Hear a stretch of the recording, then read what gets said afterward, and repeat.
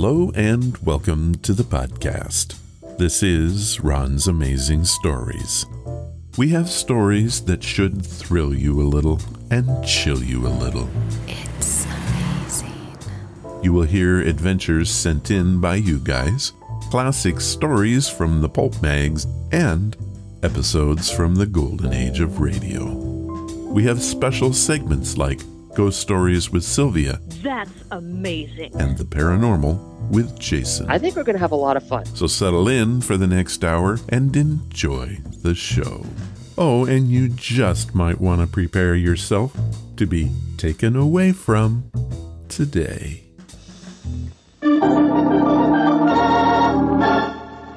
Another 5-minute mystery.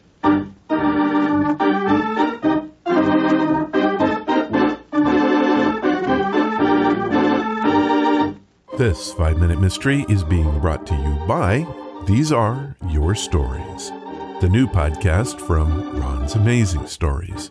You can find it published weekly on the main website on the blog page. Now, here is our story. Inspector Howard, I asked to have you come up here today because I wanted to explain this case in person. Well, I'm anxious to hear about it, sir. On the 6:54 train from Chicago West today, there'll be a private car. In that car will be James Mayhew. He's carrying with him almost $1 million in jewels, which he wishes to take to the West Coast. He trusts no one with them. Whew. Now, I want you to watch the entrance to that private car like a hawk. One of our trainmen, Mr. Barnes, will join you at the train. He'll have a letter from me. All right, sir. I'll do my best to prevent an accident. You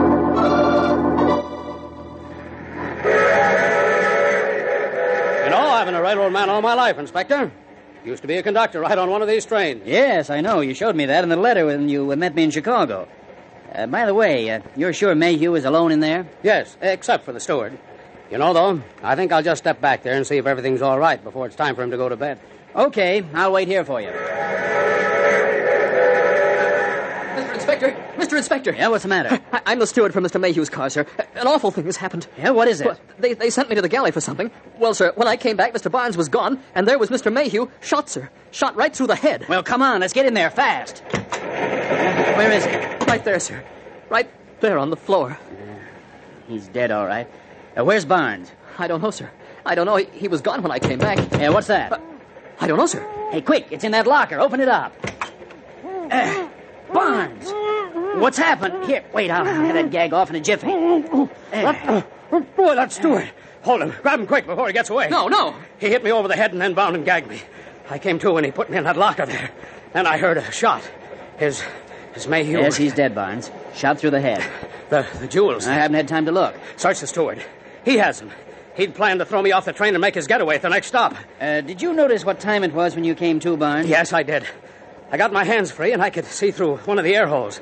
It was 9 minutes to 11. I didn't do it, sir. I swear I didn't. I'm sure you didn't, Steward. In fact, just to prove it, Barnes, I'm putting you under arrest, at least until we can reach Chicago by telephone. In just a moment, we'll see why the inspector arrested Barnes instead of the steward. But first... Well,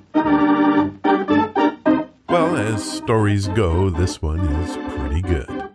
We have a huge motive in those diamonds, and a recluse diamond courier is a nice touch. I really don't know what the clue was, which is often the case with these things. So, let's go see. And now, back to our 5-minute mystery. Me? Under arrest? Yes, Barnes, you made one mistake, and I'm willing to take a chance that it'll hang you. When I asked you what time it was, you said it was 9 minutes to 11. Any railroad man with the experience the real Barnes has had would naturally say 10:51. You've been impersonating Barnes, went in and shot Mayhew, and locked yourself in the locker, gagged. And just to prove it... No. The jewels are right here in your pocket. Nice work, Barnes, but not nice enough.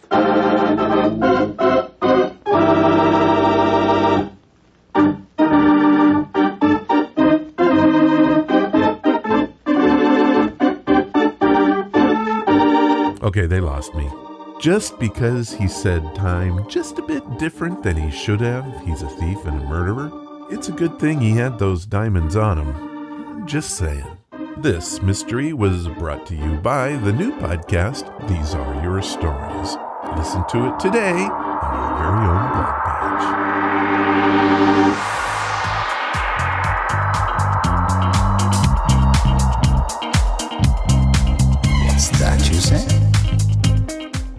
to the podcast, and happy Thanksgiving.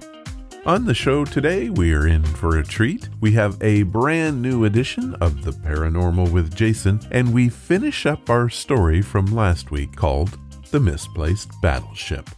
So grab your turkey leg, and here is Jason Dowd.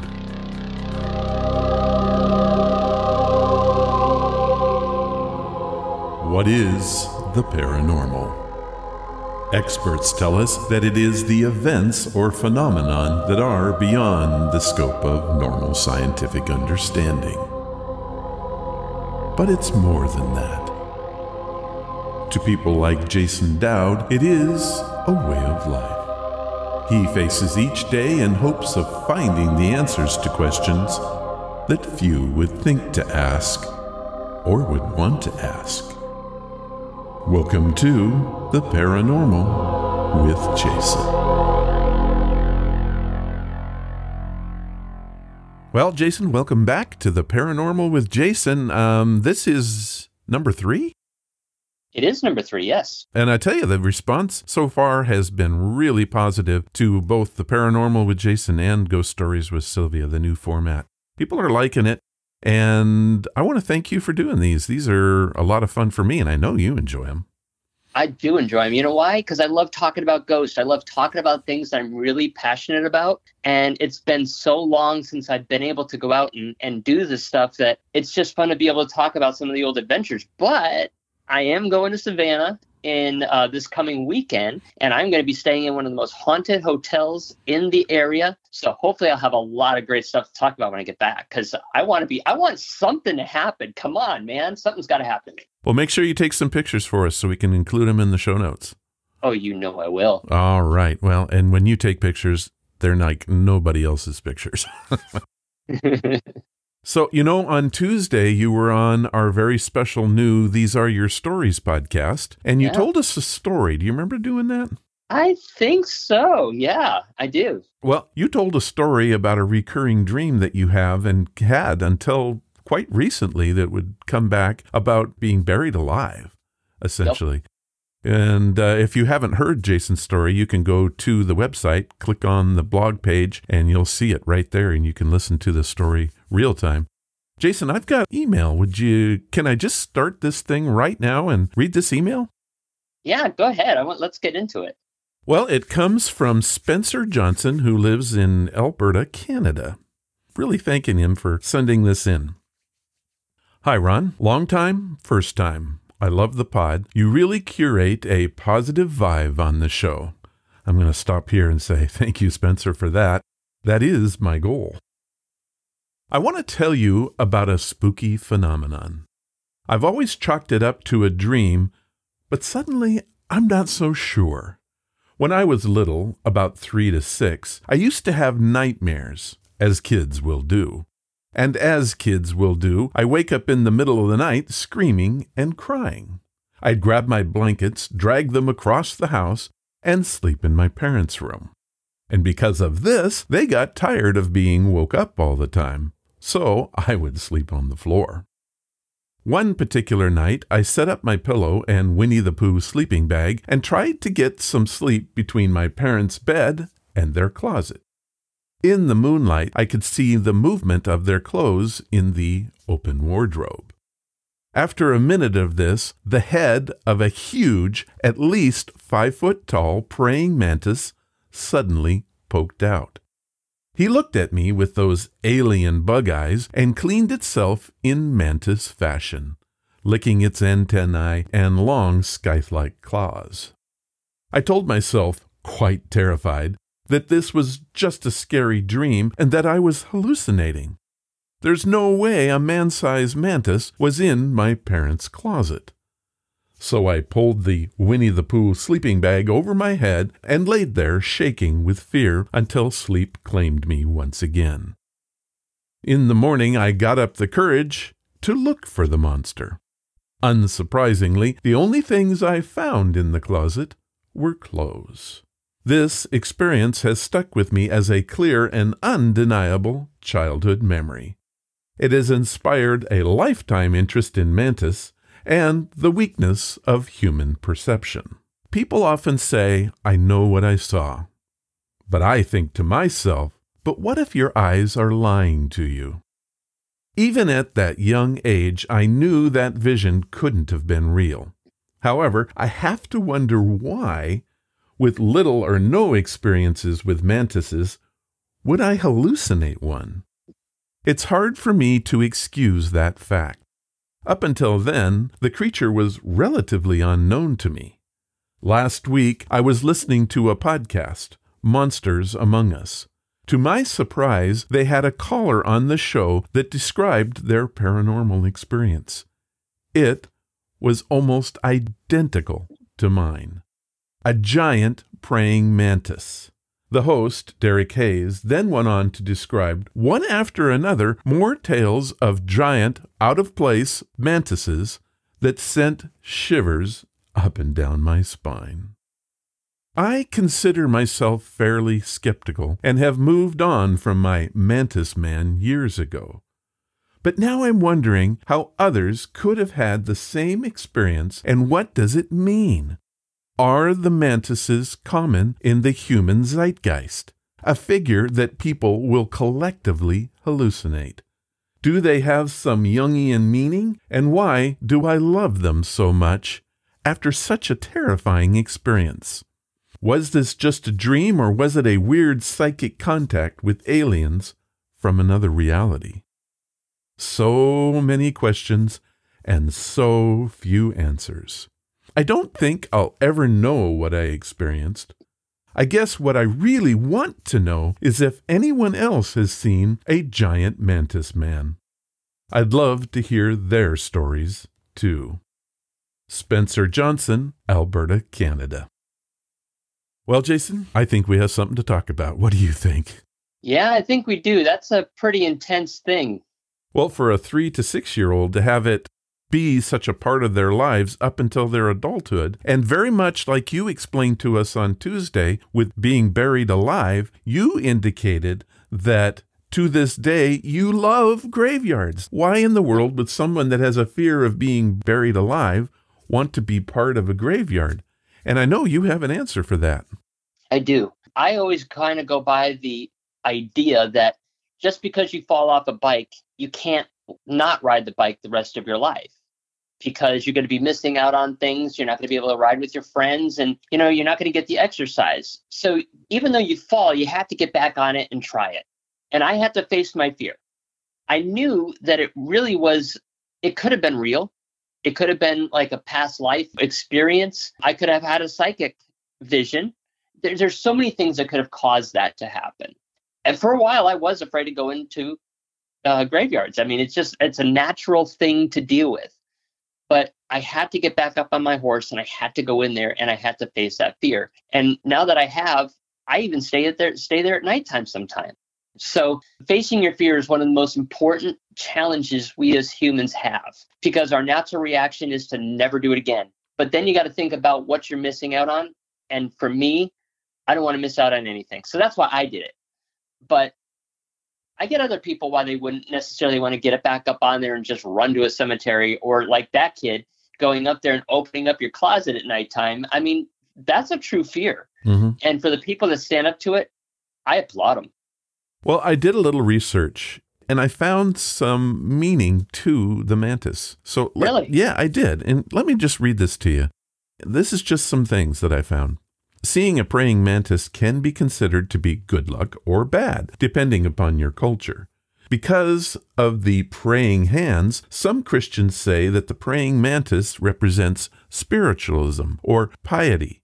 And if you found one in your home, it may even mean that angels are watching over you. Some Muslims say that the praying mantis is always facing towards Mecca. However, in Italy, some believe that if a praying mantis looks at you menacingly, you're going to get sick. And get this, in Japan, they believe that it's a foretelling of your death. Wow. Now, so that's kind of the meanings that have been associated with mantises in the past, but that's not it. Mantis aliens are a real thing, and in fact, they're considered one of the most mysterious and unsettling of all the extraterrestrial creatures. Wow.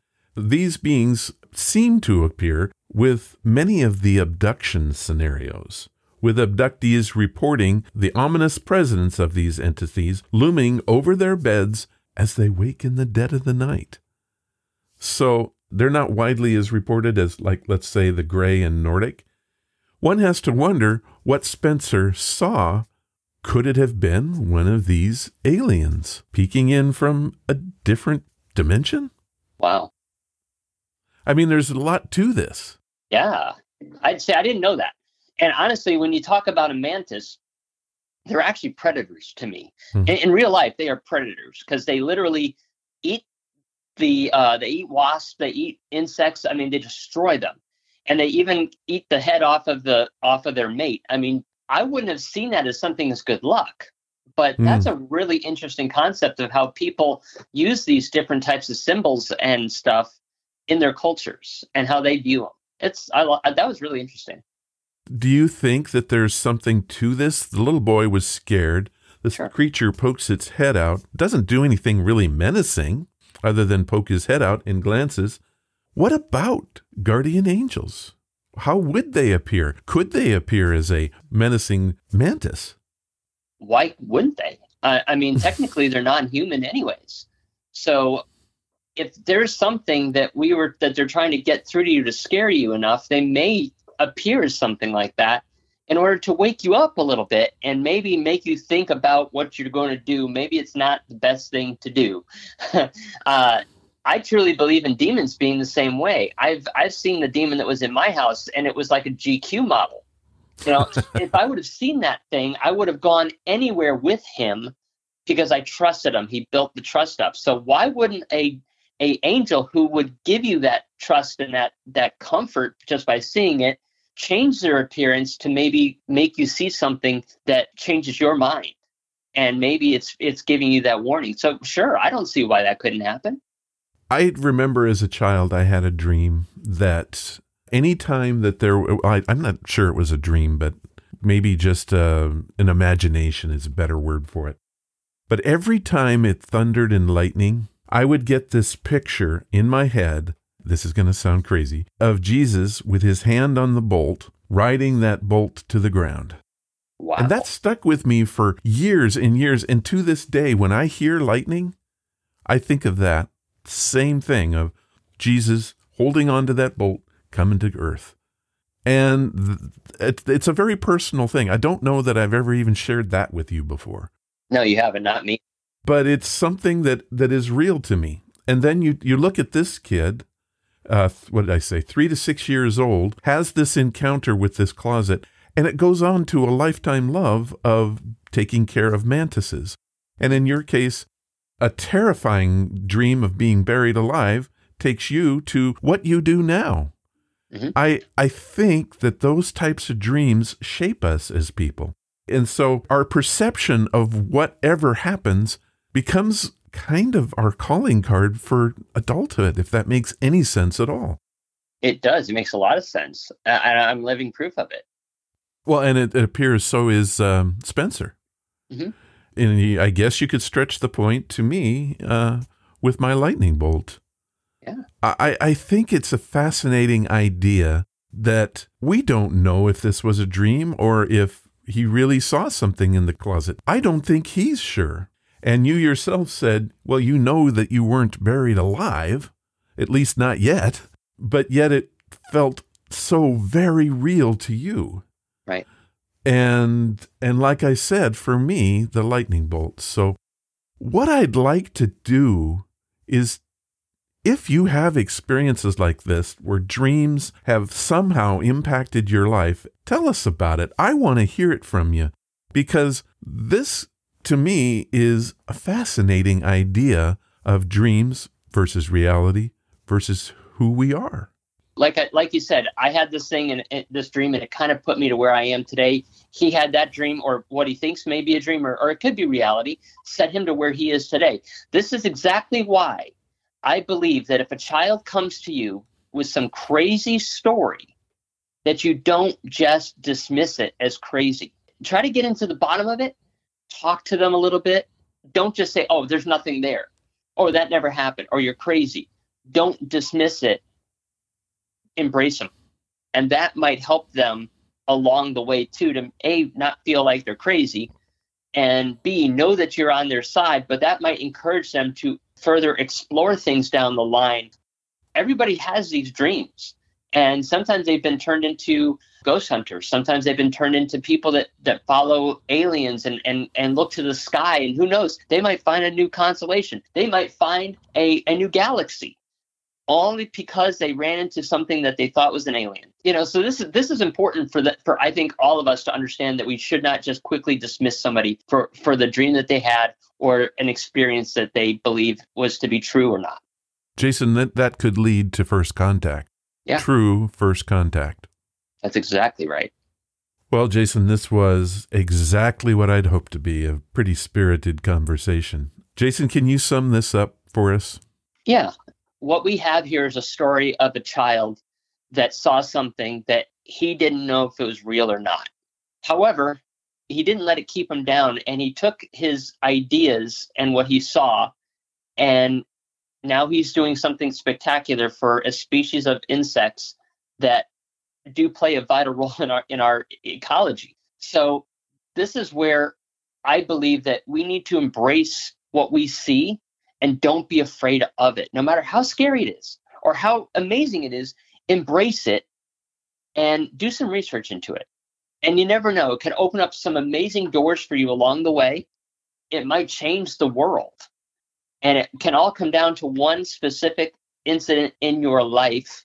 For me, being buried alive brought me into an idea of what death could be. It forced me to read and learn other religions, which helped me relate to other people better. It also allowed me to become an artist because I could take these graphic ideas and put them into something that would shock people and create a story and create a conversation. So just take it, run with it. Don't be afraid of what you see. And if you need to do some research, research it. And you never know what it's going to lead to down the line for you or somebody else that you come in contact with. Well, thank you for that, Jason. I think this was one of the better Paranormals with Jason that we've had. I'm glad to be here. I'm glad we were able to discuss these things. And I hope everybody enjoys. And keep listening, because I'll be here with more stories for you in the future. One last thing that I would like is if people want to go see those photos that you're talking about, where can they go? ImaginationArtStudios.com. IMAGINENATION Art Studios with an S at the end.com. And I will have that link in the show notes. Thank you, Jason. You're welcome, Ron. Bye, everybody. That's it for this time. If you want to contact Jason, I will have links in the show notes. Now it's time for our featured story.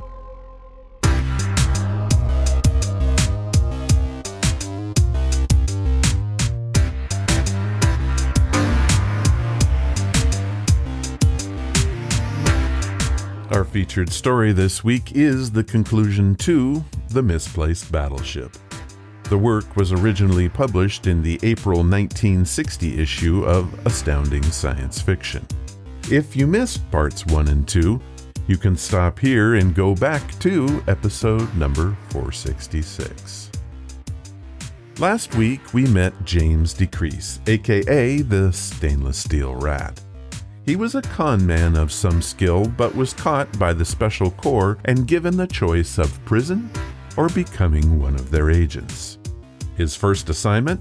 Well, to track down and recover a missing space-faring battleship. He heads to the second planet of a B star in Corona Borealis, where he impersonates a general to get to the bottom of the mystery. After much research, James discovered an inspired master criminal. His name, undoubtedly a pseudonym, is Pepe Nero, and his accomplice is a girl named Angelina. He thanked the people of Corona Borealis and parted with these words. The League fleet is already closing in on the renegades, and you will be informed of the capture. Thank you for your assistance. What you will hear today are parts 3 and 4, which will conclude the story. Here is The Misplaced Battleship, read for us by our old friend, Phil Shenevert. Section 3 of The Misplaced Battleship by Harry Harrison. I threw them as snappy a salute as I could muster, and they filed out. Staring gloomily at their backs, I envied for one moment their simple faith in the League Navy, when in reality the vengeful fleet was just as imaginary as my admiral's rating. This was still a job for the Corps. Inskip would have to be given the latest information at once. I had sent him a psigram about the theft, but there was no answer as yet. Maybe the identity of the thieves would stir some response out of him. My message was in code, but it could be quickly broken if someone wanted to try hard enough. I took it to the message center myself. The Psi Man was in his transparent cubicle, and I locked myself in with him. His eyes were unfocused as he spoke softly into a mic, pulling in a message from somewhere across the galaxy. Outside, the rushing transcribers copied, coded, and filed messages, but no sound penetrated the insulated wall. I waited until his attention clicked back into the room and handed him the sheets of paper. League Central 14, Rush, I told him. He raised his eyebrows, but didn't ask any questions. Establishing contact only took a few seconds, as they had an entire battery of Psi-men for their communications. He read the code words carefully, shaping them with his mouth but not speaking aloud, the power of his thoughts carrying across the light years of distance. As soon as he was finished, I took back the sheet, tore it up, and pocketed the pieces. I had my answer back quickly enough. Inskip must have been hovering around waiting for my message. The mic was turned off to the transcribers outside, and I took the code groups down in shorthand myself.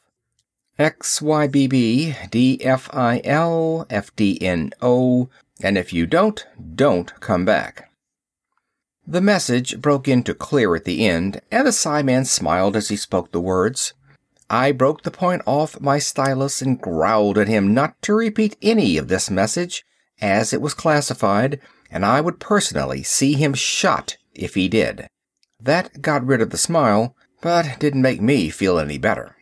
The decoded message turned out not to be as bad as I had imagined. Until further notice, I was in charge of tracking and capturing the stolen battleship. I could call on the League for any aid I needed.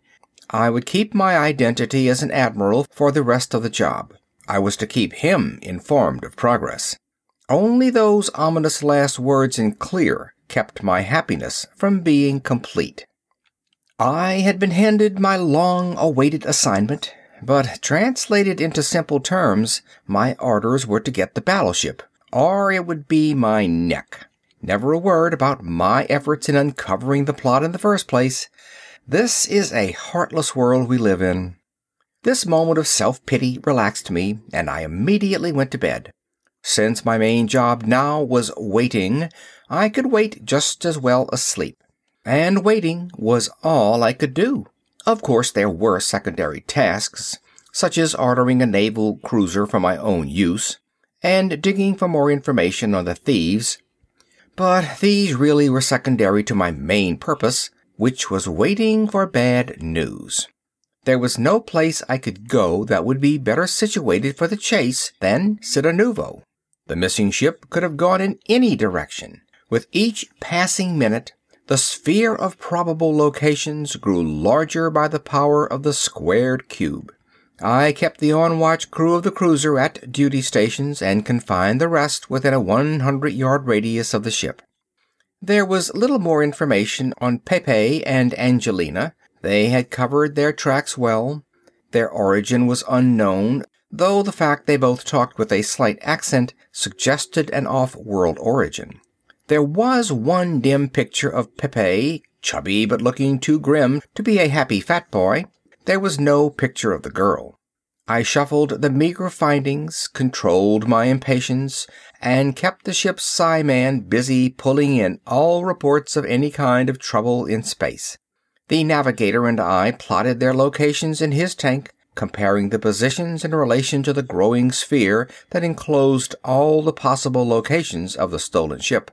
Some of the disasters and apparent accidents hit inside this area, but further investigation proved them all to have natural causes. I had left standing orders that all reports falling inside the danger area were to be brought to me at any time. The messenger woke me from a deep sleep, turning on the light and handing me the slip of paper. I blinked myself awake, read the first 2 lines, and pressed the action station alarm over my bunk. I'll say this, the Navy boys know their business. When the siren screamed, the crew secured ship and blasted off before I had finished reading the report. As soon as my eyeballs unsquashed back into focus, I read it through, then once more, carefully, from the beginning. It looked like the one we had been waiting for. There were no witnesses to the tragedy, but a number of monitor stations had picked up the discharge static of a large energy weapon being fired. Triangulation had led investigators to the spot where they found a freighter, Ogget's Dream, with a hole punched through it as big as a railroad tunnel.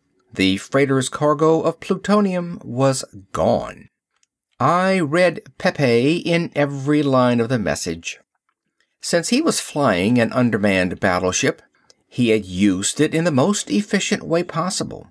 If he attempted to negotiate or threaten another ship, the element of chance would be introduced. So he had simply roared up to the unsuspecting freighter and blasted her with the monster guns his battleship packed. All 18 men aboard had been killed instantly. The thieves were now murderers. I was under pressure now to act, and under a greater pressure not to make any mistakes. Roly-poly Pepe had shown himself to be a ruthless killer. He knew what he wanted, then reached out and took it, destroying anyone who stood in his way. More people would die before this was over. It was up to me to keep that number as small as possible. Ideally, I should have rushed out the fleet with guns blazing and dragged him to justice. Very nice, and I wished it could be done that way. Except, where was he? A battleship may be gigantic on some terms of reference, but in the immensity of the galaxy, it is microscopically infinitesimal. As long as it stayed out of the regular lanes of commerce and clear of detector stations and planets, it would never be found. Then how could I find it, and having found it, catch it? When the infernal thing was more than a match for any ship it might meet, that was my problem. It had kept me awake nights and talking to myself days, since there was no easy answer. I had to construct a solution slowly and carefully. Since I couldn't be sure where Pepe was going to be next, I had to make him go where I wanted him to. There were some things in my favor. The most important was the fact I had forced him to make his play before he was absolutely ready. It wasn't chance that he had left the same day I arrived on Cittanuvo. Any plan as elaborate as his certainly included warning of approaching danger. The drive on the battleship, as well as controls and primary armament, had been installed weeks before I showed up. Much of the subsidiary work remained to be done when the ship had left. One witness of the theft had graphically described the power lines and cables dangling from the ship's locks when she lifted. My arrival had forced Pepe off balance. Now I had to keep pushing until he fell. This meant I had to think as he did, fall into his plan, think ahead, then trap him. Set a thief to catch a thief. A great theory, only I felt uncomfortably on the spot when I tried to put it into practice. A drink helped, as did a cigar.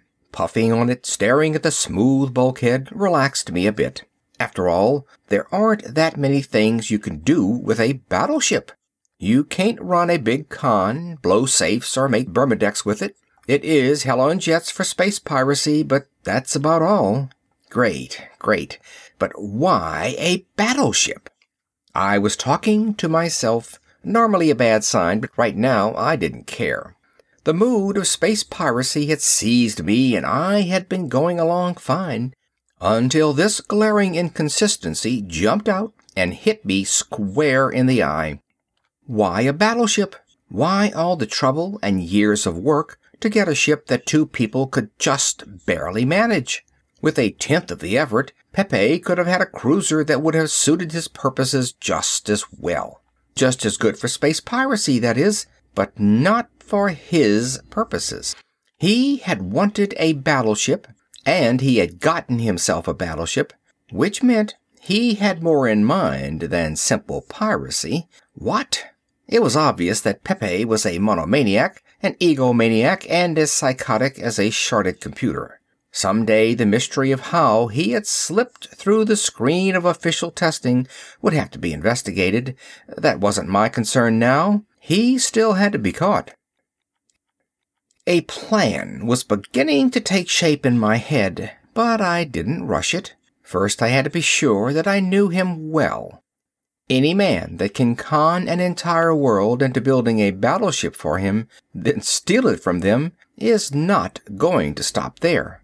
The ship would need a crew, a base for refueling, and a mission. Fuel had to be taken care of first. The gutted hull of Ogget's Dream was silent witness to that. There were countless planets that could be used as a base. Getting a crew would be more difficult in these peaceful times, although I could think of a few answers to that one too. Raid the mental hospitals and jails. Do that often enough and you would have a crew that would make any pirate chief proud. Though piracy was, of course, too mean an ambition to ascribe to this boy. Did he want to rule a whole planet, or maybe an entire system, or more? I shuddered a bit as the thought hit me. Was there really anything that could stop a plan like this once it got rolling? During the Kingly Wars, any number of types with a couple of ships and less brains than Pepe had set up just this kind of empire. They were all pulled down in the end, since their success depended on one-man rule, but the price that had to be paid first. This was the plan, and I felt in my bones that I was right. I might be wrong on some of the minor details. They weren't important. I knew the general outline of the idea, just as when I bumped into a mark, I knew how much he could be taken for and just how to do it. There are natural laws in crime, as in every other field of human endeavor. I knew this was it. "Get the communications officer in here at once," I shouted at the intercom. "Also a couple of clerks with transcribers, and fast. This is a matter of life or death." This last had a hollow ring, and I realized my enthusiasm had carried me out of character. I buttoned my collar, straightened my ribbons, and squared my shoulders. By the time they knocked on the door, I was all admiral again. Acting on my orders, the ship dropped out of warp drive so our Simon could get through to the other operators. Captain Sting grumbled as we floated there, with the engines silent, wasting precious days, while half his crew was involved in getting out what appeared to be insane instructions. My plan was beyond his understanding, which is of course why he is a captain and I'm an admiral, even a temporary one. Following my orders, the navigator again constructed a sphere of speculation in his tank. The surface of the sphere contacted all the star systems, a day's flight ahead of the maximum flight of the stolen battleship. There weren't too many of these at first, and the Psi-Man could handle them all, calling each in turn and sending my news release to the naval public relations officers there. As the sphere kept growing, he started to drop behind, steadily losing ground. By this time, I had a general release prepared, along with directions for use and follow-up, which he sent to Central 14. The battery of Psi-Men there contacted the individual planets, and all we had to do was keep adding to the list of planets. The release and follow-ups all harped on one theme. I expanded on it, waxed enthusiastic, condemned it, and worked it into an interview. I wrote as many variations as I could, so it could be slipped into as many different formats as possible. In one form or another, I wanted the basic information in every magazine, newspaper, and journal inside that expanding sphere. "What in the devil does this nonsense mean?" Captain Sting asked peevishly. He had long since given up the entire operation as a futile one, and spent most of the time in his cabin worrying about the effect of it on his service record.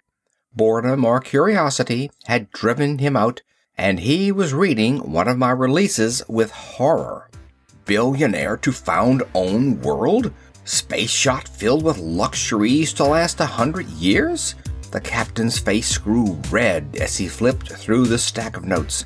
What connection does this tripe have with catching those murderers? End of section 3. The fourth and final section of The Misplaced Battleship by Harry Harrison. When we were alone, he was anything but courteous to me, having assured himself by not too subtle questioning that I was a spurious admiral. There was no doubt I was still in charge, but our relationship was anything but formal. This tripe and nonsense, I told him, is the bait that will snag our fish. A trap for Pepe and his partner in crime. Who is this mysterious billionaire? Me, I said. I've always wanted to be rich. But this ship, this space yacht, where is it? Being built now in the naval shipyard at Udrydde. We're almost ready to go there now, soon as this batch of instructions goes out. Captain Stang dropped his releases onto the table, then carefully wiped his hands off to remove any possible infection. He was trying to be fair and considerate of my views, and not succeeding in the slightest. It doesn't make sense, he growled. How can you be sure this killer will ever read one of those things? And if he does, why should he be interested? It looks to me as if you are wasting time while he slips through your fingers. The alarm should be out and every ship notified, the Navy alerted, and patrols set on all space lanes, which he could easily avoid by going around, or better yet, not even bothering about, since he can lick any ship we have. That's not the answer, I told him.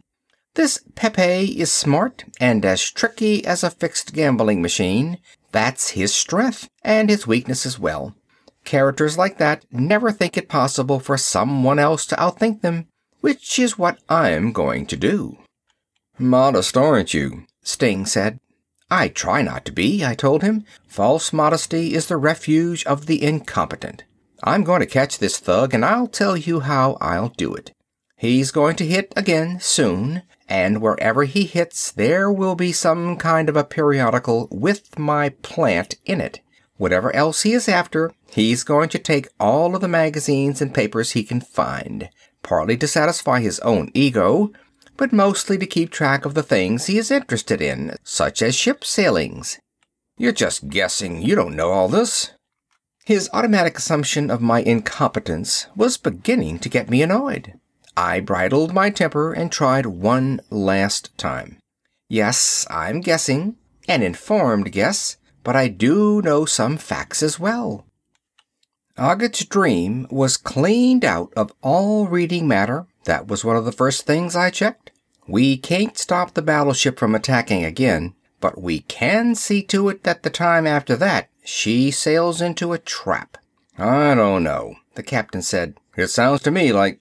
I never heard what it sounded like, which is all right since he was getting under my skin and might have been tempted to pull my pseudo-rank.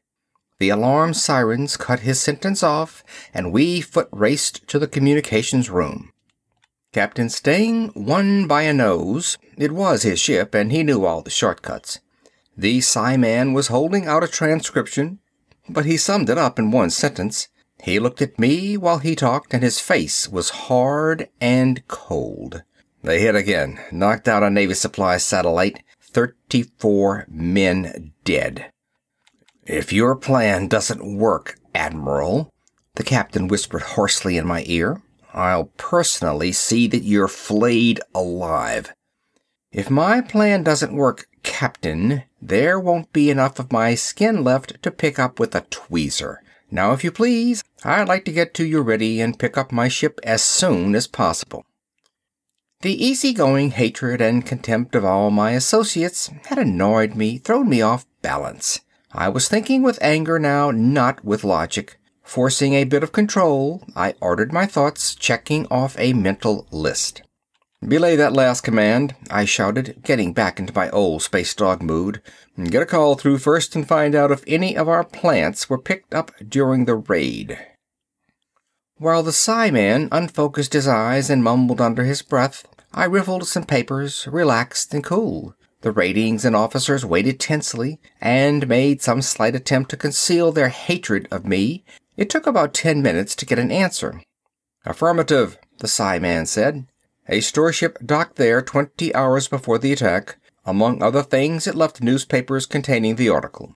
"Very good," I said calmly. "Send a general order to suspend all future activity with the planted releases. Send it by Simon only. No mention on any other naval signaling equipment. There's a good chance now it might be overheard." I strolled out slowly, in command of the situation, keeping my face turned away so they couldn't see the cold sweat. It was a fast run to Uredi, where my billionaire's yacht, the El Dorado, was waiting. The dockyard commander showed me the ship, and made a noble effort to control his curiosity. I took a sadistic revenge on the Navy by not telling him a word about my mission. After checking out the controls and special apparatus with the technicians, I cleared the ship. There was a tape in the automatic navigator that would put me on the course mentioned in all the articles. Just a press of a button and I would be on my way. I pressed the button. It was a beautiful ship, and the dockyard had been lavish with their attention to detail. From bow to rear tubes she was plated in pure gold. There are other metals with a higher albedo, but none that gives a richer effect. All the fittings, inside and out, were either machine-turned or plated. All this work could not have been done in the time allotted. The Navy must have adapted a luxury yacht to my needs. Everything was ready. Either Pepe would make his move, or I would sail on to my billionaire's paradise planet. If that happened, it would be best if I stayed there. Now that I was in space, past the point of no return, all the doubts that I had dismissed fought for attention. The plan that had seemed so clear and logical now began to look like a patched and crazy makeshift. "Hold on there, sailor," I said to myself, using my best admiral's voice. "Nothing has changed. It's still the best and only plan possible under the circumstances." Was it? Could I be sure that Pepe, flying his mountain of a ship and eating Navy rations, would be interested in some of the comforts and luxuries of life? Or if the luxuries didn't catch his eye, would he be interested in the planetary homesteading gear? I had loaded the cards with all the things he might want, and planted the information where he could get it. He had the bait now, but would he grab the hook? I couldn't tell, and I could work myself into a neurotic state if I kept running through the worry cycle. It took an effort to concentrate on anything else, but it had to be made. The next 4 days passed very slowly. When the alarm blew off, all I felt was an intense sensation of relief. I might be dead and blasted to dust in the next few minutes, but that didn't seem to make much difference. Pepe had swallowed the bait. There was only one ship in the galaxy that could knock back a blip that big at such a distance. It was closing fast, using the raw energy of the battleship engines for a headlong approach. My ship bucked a bit as the tug beams locked on at maximum distance. The radio bleeped at me for attention at the same time. I waited as long as I dared, then flipped it on. The voice boomed out, "That you are under the guns of a warship. Don't attempt to run, signal, take evasive action, or in any other way—" "Who are you and what the devil do you want?" I sputtered into the mic. I had my scanner on so they could see me, but my own screen stayed dark. They weren't sending any picture. In a way, it made my act easier. I just played to an unseen audience. They could see the rich cut of my clothes, the luxurious cabin behind me. Of course, they couldn't see my hands. "It doesn't matter who we are," the radio boomed again. "Just obey orders if you care to live. Stay away from the controls until we have tied on, then do exactly as I say." There were 2 distant clangs as magnetic grapples hit the hull. A little later, the ship lurched, drawn home against the battleship. I let my eyes roll in fear, looking around for a way to escape, and taking a peek at the outside scanners. The yacht was flush against the space-filling bulk of the other ship. I pressed the button that sent the torch-wielding robot on his way. Now let me tell you something, I snapped into the mic, wiping away the worried billionaire expression. First, I'll repeat your own warning. Obey orders if you want to live. I'll show you why. When I threw the big switch, a carefully worked out sequence took place. First, of course, the hull was magnetized and the bombs fused. A light blinked as the scanner in the cabin turned off and the one in the generator room came on. I checked the monitor screen to make sure, then started into the spacesuit. It had to be done fast. At the same time, it was necessary to talk naturally. They must think of me as sitting in the control room. That's the ship's generators you're looking at, I said. 98% of their output is now feeding into coils that make an electromagnet of this ship's hull. You will find it very hard to separate us, and I would advise you not to try. The suit was on, and I kept the running chatter up through the mic in the helmet, relaying to the ship's transmitter. The scene in the monitor receiver changed. You are now looking at a hydrogen bomb that is primed and aware of the magnetic field holding our ships together. It will, of course, go off if you try to pull away. I grabbed up the monitor receiver and ran towards the airlock. This is a different bomb now, I said, keeping one eye on the screen and the other on the slowly opening outer door. This one has receptors on the hull. Attempt to destroy any part of this ship or even gain entry to it, and this one will detonate. I was in space now, leaping across to the gigantic wall of the other ship. What do you want? These were the first words Pepe had spoken since his first threats. I want to talk to you, arrange a deal, something that would be profitable for both of us. But let me first show you the rest of the bombs so you won't get any strange ideas about cooperating. Of course, I had to show him the rest of the bombs. There was no getting out of it. The scanners in the ship were following a planned program. I made light talk about all my massive armament that would carry us both to perdition while I climbed through the hole in the battleship's hull. There was no armor or warning devices at this spot. It had been chosen carefully from the blueprints. Yeah, I take your word for it. You're a flying bomb. So stop with this roving report a bit and tell me what you have in mind. This time I didn't answer him because I was running and panting like a dog and had the mic turned off. Just ahead, if the blueprints were right, was the door to the control room. Pepe should be there. I stepped through, gun out, and pointed it at the back of his head. Angelina stood next to him, looking at the screen. The game's over, I said. Stand up slowly and keep your hands in sight. What do you mean? He said angrily, looking at the screen in front of him. The girl caught wise first. She spun around and pointed. He's here. They both stared, gaped at me, caught off guard and completely unprepared. You're under arrest, Crime King, I told him, and your girlfriend.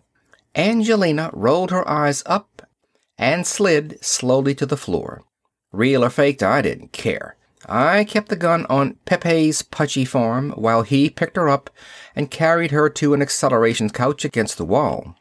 What will happen now? He quavered the last question. His pouchy jaws shook, and I swear there were tears in his eyes. I was not impressed by his acting, since I could clearly remember the dead men floating in space. He stumbled over to a chair, half dropping into it. Will they do anything to me? Angelina asked. Her eyes were open now. I have no idea what will happen to you, I told her truthfully. That is up to the courts to decide. But he made me do all those things, she wailed. She was young, dark, and beautiful. The tears did nothing to spoil this. Pepe dropped his face into his hands, and his shoulders shook. I flicked the gun his way and snapped at him. Sit up, Pepe. I find it very hard to believe that you are crying.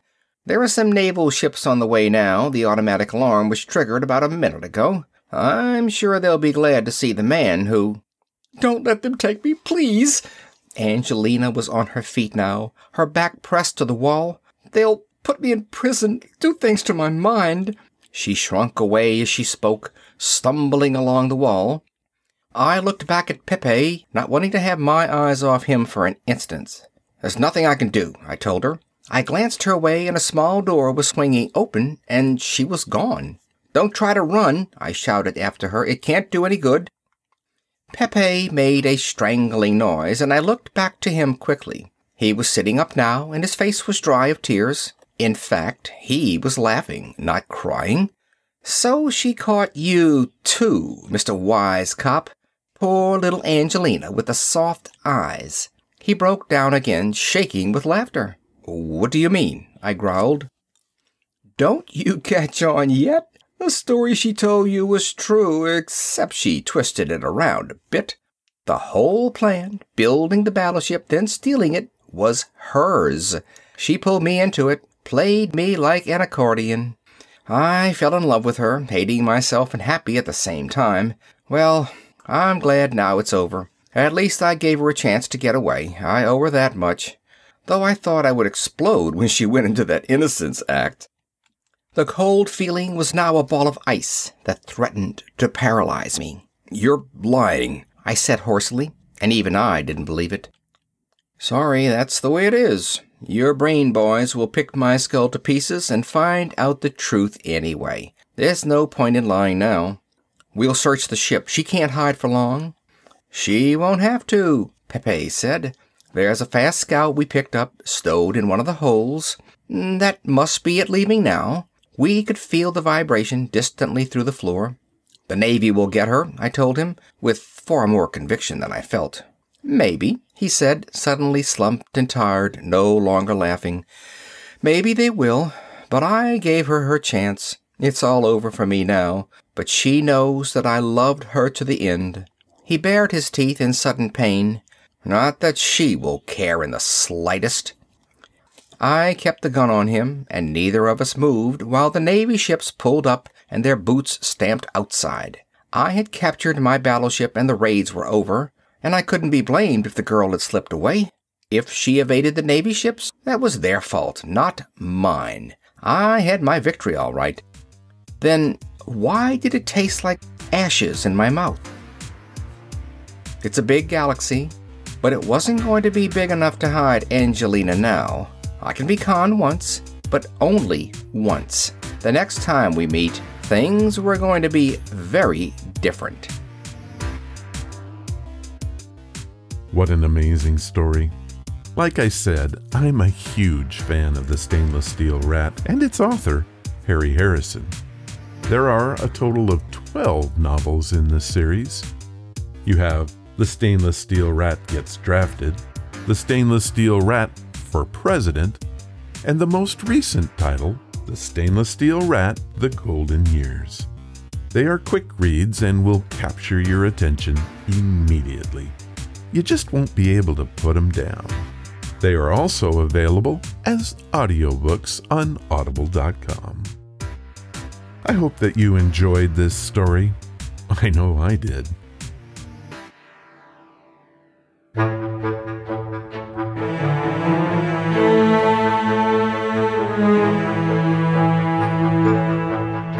That was episode number 467, and I want to thank you for being with us today. I also want to thank Jason for being here, and I hope that you and your family have a happy Thanksgiving. If you want to follow the podcast or the blog, head to ronsamazingstories.com. There you will find any of the links I mentioned and how to contact us. Do you want to help the show? The best thing you can do is to tell your friends all about it, and please leave reviews or feedback wherever you listen. Clicking that follow or like button makes us grow. Thank you for listening, and I hope you come again to find out what are Ron's Amazing Stories.